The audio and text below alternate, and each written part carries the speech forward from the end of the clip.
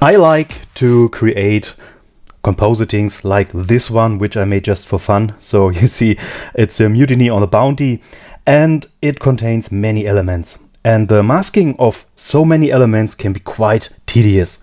And I want to show you how the Docma Freistellen panel can help you to select and mask those elements with just one click. So this video is all about this function here, the one-click background removal. And that is actually a function in Photoshop that is already built in, but it's not quite discoverable. So you have to use the select menu for one layer, then choose select subject.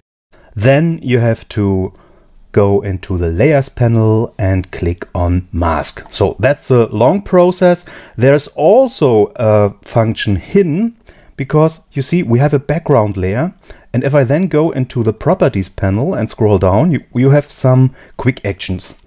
But you see, there's nothing about masking here. So first you have to go back to the layers panel, unlock the background layer. And if you now go into the properties panel, you see this button here, remove background. And that's basically the same as the one-click background removal. But as you see, it only works not on a background layer, and it doesn't work for multiple layers at once. And this one-click background removal does this trick. And I want to show you that.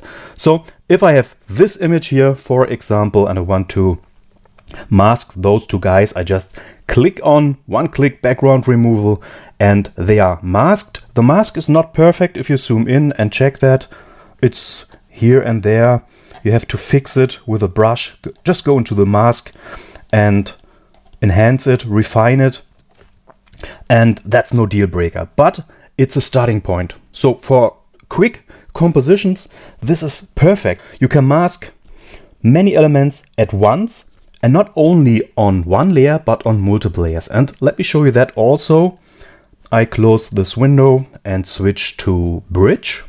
And here in Bridge, you can select multiple images by holding down Shift and clicking on the first and the last image. And then you go to Tools, Photoshop, and load files into Photoshop layers. And what Photoshop now does is to load those files as layers in a single file. And that's it already. If I check the layers panel, you see all those photos together. And now comes the little trick of the Docma Freistellen panel. You just have to select all layers by holding down Shift, clicking the first and the last, or by using the shortcut Command Option A or Control Option A on the PC. And then you go into the panel and click on one-click background removal and wait for a short moment, and that's it. So there we are. And now you can just arrange all the elements, try different positions, different compositions, and that is really cool because you can now check if it works, how you have it planned. Maybe these two guys in the background, let's scale them a little bit by using free transform, using this guy here, the sneaky guy, and position him behind the other one. And I think in the future we will add the functionality to convert these layers automatically into smart objects, so you don't have to worry about image quality when transforming the single layers. But at the moment these are just regular pixel layers. But I would recommend to always first check the composition, check if you need a layer or not. Maybe you don't need the jumping kit, then just hide the layer.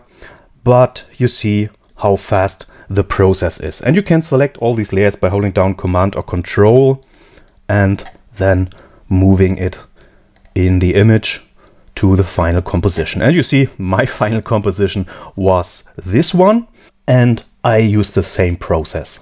I didn't use all the images you see here, just some, like the cannon, like those two guys, the sneaky guy and the saber guy, and the main guy here, the steering wheel. And yeah, I used the panel to do all that in a matter of seconds. And then after the composition was finished, I went into detail and refined all masks here for the different subjects. because the one-click background removal is only the first step in masking and compositing. Have fun with that button.